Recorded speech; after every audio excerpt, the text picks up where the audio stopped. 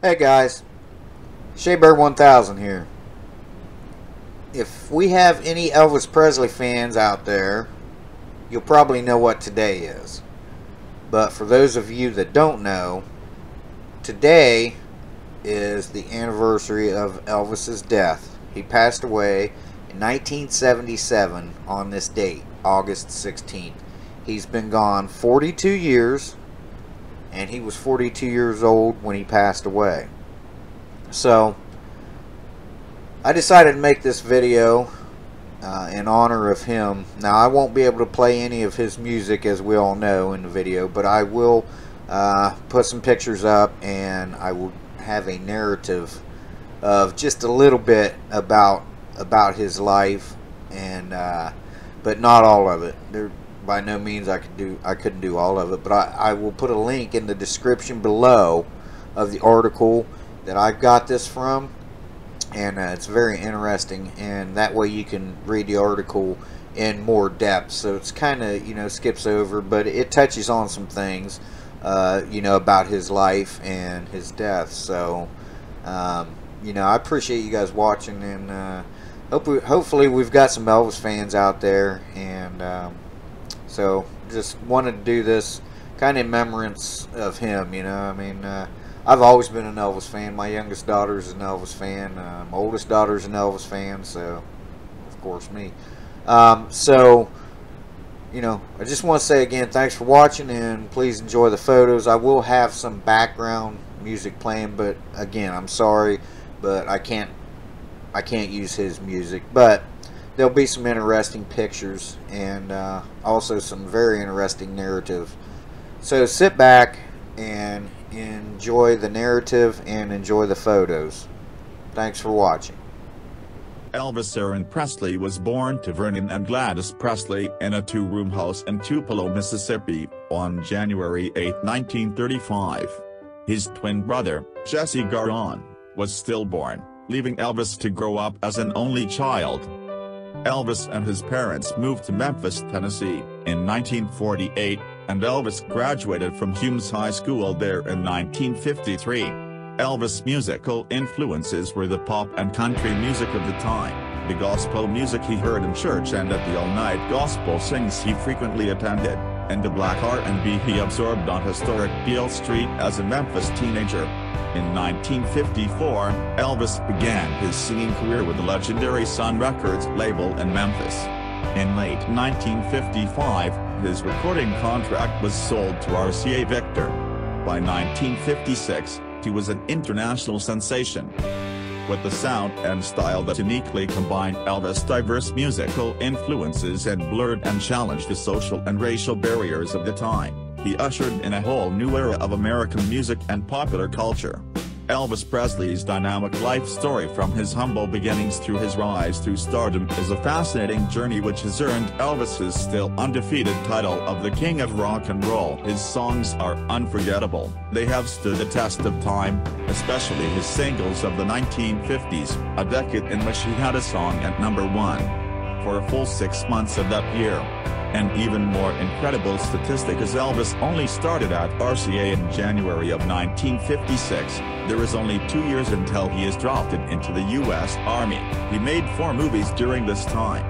A testament to his incredible breakthrough is the fact that he managed to sell twice as many records in the entire decade of the 1950s with only these 2 years of recording than any other performer.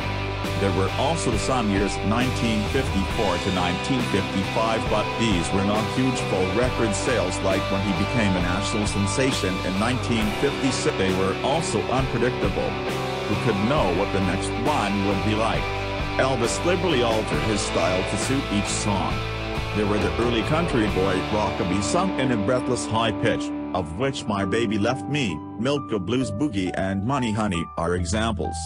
His more mature, aggressive rock and roll stance came out with songs such as Blue Suede Shoes, One Night and A Big Hunk of Love. His approach to ballads ranged from the ethereal vocal effects on the guitar taping version of Blue Moon to smooth crooning on As Long as I Have You, Can't Help Falling in Love and many other slow numbers and movie songs. On Elvis' 11th birthday, his parents bought him a guitar. With the help of his uncle Johnny Smith, and pastor Frank Smith of the Assembly of God Church, which the Presleys were now attending, he learned some basic chords. However, while Elvis did play rhythm in the 1950s, he never progressed further as a guitar player, content to let the guitar become more of a prop as time went on. When you have a voice as good as Elvis Presley's, you are not motivated to learn more. Instead, he concentrated on improving his voice to get it where he wanted, to be able to sing the bigger songs, like Are You Lonesome Tonight? It's Now or Never, both from 1960, and songs such as My Way in the 1970s, just to name but a few.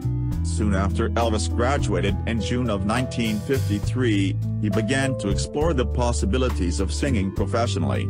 In July, he went to 706 Union Avenue, a facility owned and run by Sam Phillips, where you could walk in and, for the amount of $3.98, record a two-sided record of your own performance.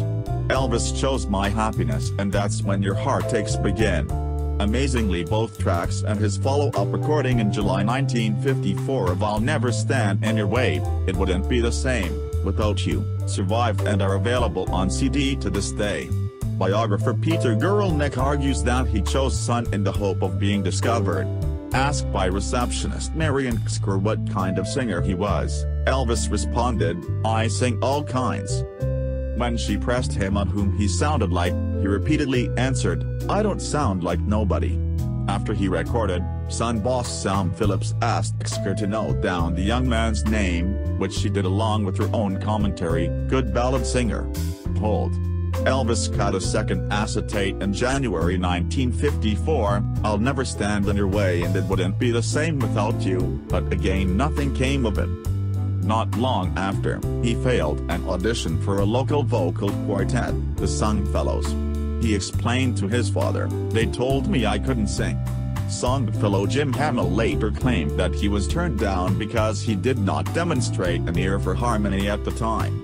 In April, Elvis began working for the Crown Electric Company as a truck driver. His friend Ronnie Smith, after playing a few local gigs with him, suggested he contact Eddie Bond, leader of Smith's professional band, which had an opening for a vocalist. Bond allegedly rejected him after a tryout, advising Elvis to stick to truck driving because you're never going to make it as a singer. Then Sam Phillips received a song from Nashville music publisher Sam Wortham, the same person who had delivered Just Walking in the Rain, Son's first big hit record, The Prisoner's Son 186. Phillips heard something in this new song, but he couldn't find the singer on the demo, so he finally decided that it just might fit the young man that Marian had kept reminding him about. The song was called Without You, a heartfelt, but unexceptional ballad. The date, June 26, 1954, Marian phoned Elvis asking if he could come down to the studio. Elvis later said he ran all the way. But Elvis just couldn't get it right. This could have been the final rejection, the ultimate disappointment, if not for Sam's belief in raw talent and how to uncover it. He invited Elvis to sing everything he knew. Although just shop-worn ballads were presented to him, Phillips did not make a final decision on the boy. Sam talked about it with Scotty Moore, guitarist in the group the Starlight Triangulars. Sam told Scotty to check Elvis out and gave him Elvis' phone number. On July 4, 1956, Elvis went over to Scotty Moore's house to sing with Scotty and Bill Black to see what Elvis could do. Bobby Moore, Scotty's wife, says he had a good voice and they sang a lot of songs like I Love You Because, eventually to become the second song professionally recorded and released on Elvis' first RCA LP, Elvis Presley. When Elvis left, Scotty and Bill discussed the proceedings. Bill turned to Scotty and looked at him kind of funny. "What do you think of him?" Scotty said, "Well, he's got a good voice, good singer, if we can find the right material." So he called Sam and Sam said, "You got the next night to rehearse, at Sun." July 5th, as agreed, Elvis, Scotty, and Bill arrived at the Sun studio after work. Sam went into the control room. The threesome continued, as they had done at Scotty's house, with what was basically a recap of artists like Eddie Arnold, Hank Snow and Ink Spots. The first documented song was Harbor Lights, a #1 hit in 1950 for Sammy Kaye and his orchestra, but covered instantly by Bing Crosby. The evening's defining moment came after 4 shaky attempts at Leon Payne's 1949 country hit, I Love You Because. It was during a break that Arthur Big Boy Crudup's That's Alright materialized. The trio played publicly for the first time on July 17 at the Bon Air Club, Elvis still sporting his child-size guitar. At the end of the month, they appeared at the Overton Park Shell, with Slim Whitman headlining.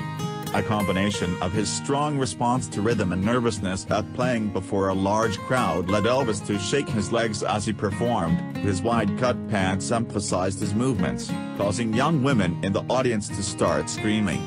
Moore recalled, during the instrumental parts he would back off from the mic and be playing and shaking, and the crowd would just go wild.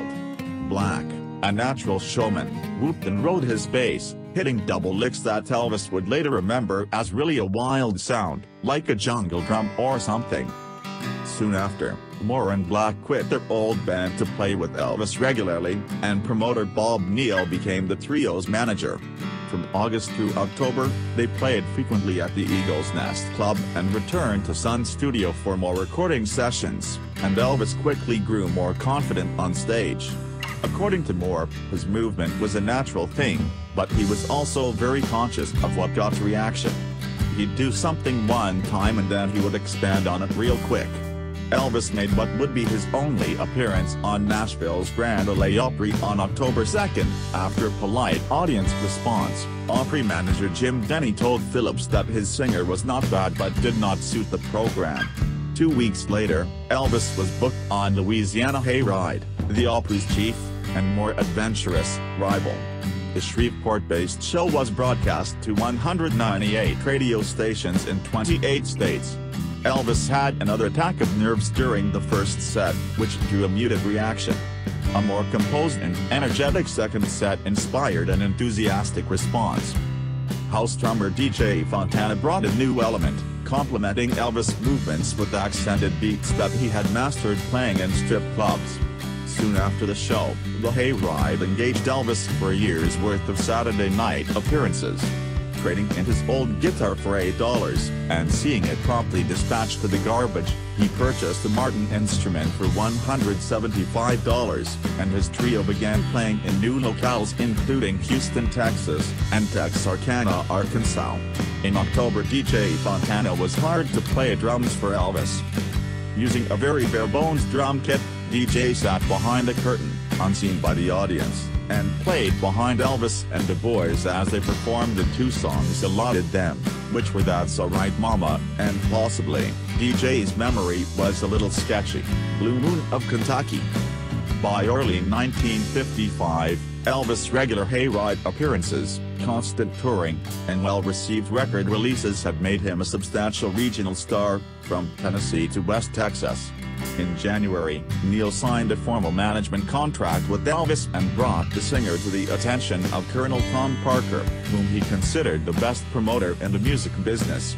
Parker, Dutch-born, though he claimed to be from West Virginia, had acquired an honorary colonel's commission from country singer-turned-Louisiana Governor Jimmy Davis. Having successfully managed top country star Eddie Arnold, he was now working with the new #1 country singer, Hank Snow. Parker booked Elvis on Snow's February tour. When the tour reached Odessa, Texas, a 19-year-old Roy Orbison saw Elvis for the first time. His energy was incredible, his instinct was just amazing, I just didn't know what to make of it. There was just no reference point in the culture to compare it. On March 24, 1958, Elvis was inducted into the U.S. Army as a private at Fort Chaffee, near Fort Smith, Arkansas. Captain Arlie Metheny, the information officer, was unprepared for the media attention drawn by the singer's arrival. Hundreds of people descended on Elvis as he stepped from the bus. Photographers then accompanied him into the base.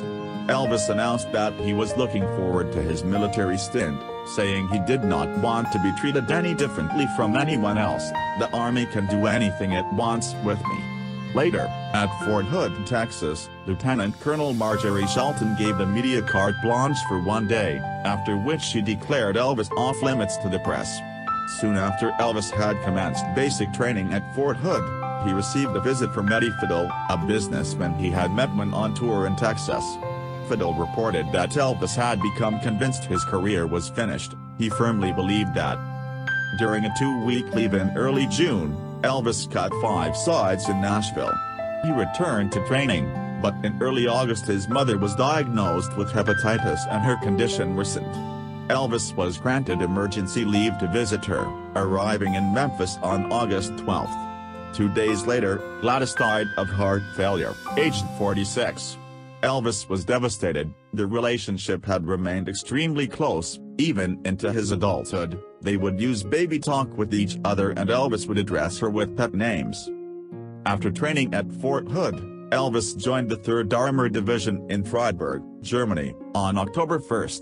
The Army also introduced Elvis to karate, which he studied seriously, later including it in his live performances. Fellow soldiers have attested to Elvis' wish to be seen as an able, ordinary soldier, despite his fame, and to his generosity while in the service.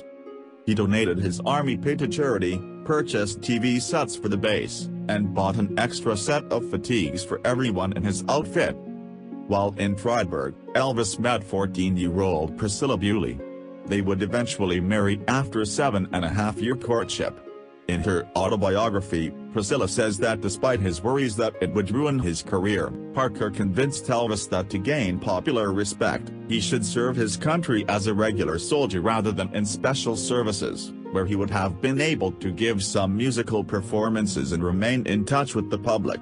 Media reports echoed Elvis' concerns about his career, but RCA producer Steve Scholes and Freddie Bienstock of Hill and Range had carefully prepared for his 2-year hiatus.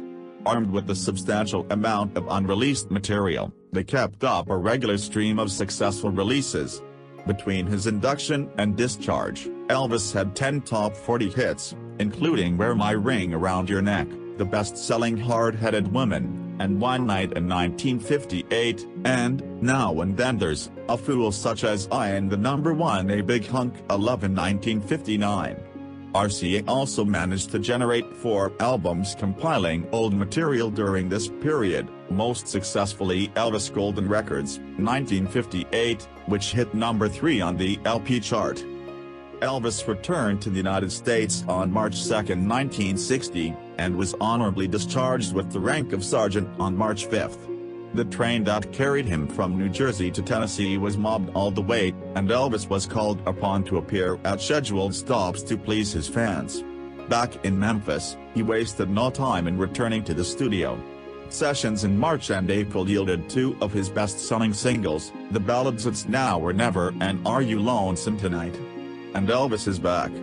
The album features several songs described by Gro Marcus as full of Chicago blues menace, driven by Elvis' own super-mic'd acoustic guitar, brilliant playing by Scotty Moore, and demonic sax work from Boots Randolph. Elvis' singing wasn't sexy, it was pornographic. Shortly before Christmas 1966, more than 7 years since they first met, Elvis proposed to Priscilla Bewley. Elvis Presley video. They were married on May 1, 1967, in a brief ceremony in their suite at the Aladdin Hotel in Las Vegas. The flow of formulaic movies and assembly line soundtracks rolled on. It was not until October 1967, when the Clambake soundtrack LP registered record low sales for a new Elvis album, that RCA executives recognized the problem. By then, of course, the damage had been done, as historians Connie Kirkberg and Mark Hendricks put it. Elvis was viewed as a joke by serious music lovers and a has-been to all but his most loyal fans. MGM again filmed Elvis in April 1972, this time for Elvis on Tour, which went on to win the Golden Globe Award for Best Documentary Film that year. His gospel album He Touched Me, released that month, would earn him his second Grammy Award, for Best Inspirational Performance. A 14-day tour commenced with an unprecedented 4 consecutive sold-out shows at New York's Madison Square Garden. The evening concert on July 10 was recorded and issued in LP form a week later. Elvis, as recorded at Madison Square Garden, became one of Elvis' biggest-selling albums. After the tour, the single Burning Love was released, Elvis' last top 10 hit on the US pop chart. The most exciting single Elvis has made since All Shook Up, wrote rock critic Robert Christgay. Who else could make It's Coming Closer, The Flames Are Now Licking My Body sound like an assignation with James Brown's backup band? Elvis and his wife, meanwhile, had become increasingly distant, barely cohabiting. The Presleys separated on February 23, 1972, after Priscilla disclosed her relationship with Mike Stone, a karate instructor Elvis had recommended to her.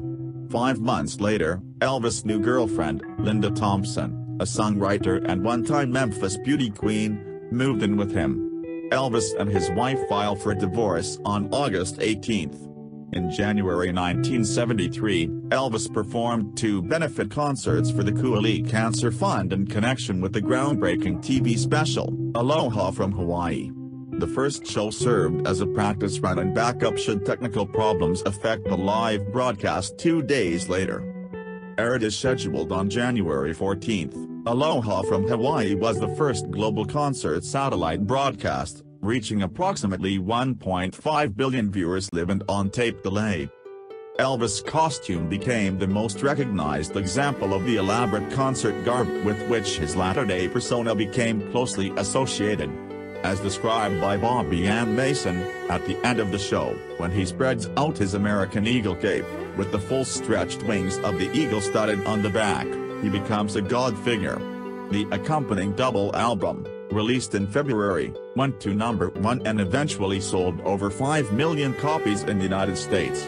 It proved to be Elvis' last US #1 pop album during his lifetime. At a midnight show the same month, 4 men rushed onto the stage in an apparent attack. Security men leapt to Elvis' defense, and the singer's karate instinct took over as he ejected one invader from the stage himself. Elvis' divorce took effect on October 9, 1973. He was now becoming increasingly unwell. On July 13, 1976, Vernon Presley, who had become deeply involved in his son's financial affairs, fired Memphis Mafia bodyguards Red West, Elvis' friend since the 1950s, Sonny West, and David Hebler, citing the need to cut back on expenses. Elvis was in Palm Springs at the time. An associate of Elvis, John O'Grady, argued that the bodyguards were dropped because their rough treatment of fans had prompted too many lawsuits. Elvis and Linda Thompson split in November, and he took up with a new girlfriend, Ginger Alden. He proposed to Alden and gave her an engagement ring 2 months later, though several of his friends later claimed that he had no serious intention of marrying again. RCA, which had enjoyed a steady stream of product from Elvis for over a decade, grew anxious as his interest in spending time in the studio waned. After a December 1973 session that produced 18 songs, enough for almost 2 albums, he did not enter the studio in 1974. Parker sold RCA on another concert record, Elvis, as recorded live on stage in Memphis. Recorded on March 20th, it included a version of How Great Thou Art that would win Elvis his 3rd and final competitive Grammy Award.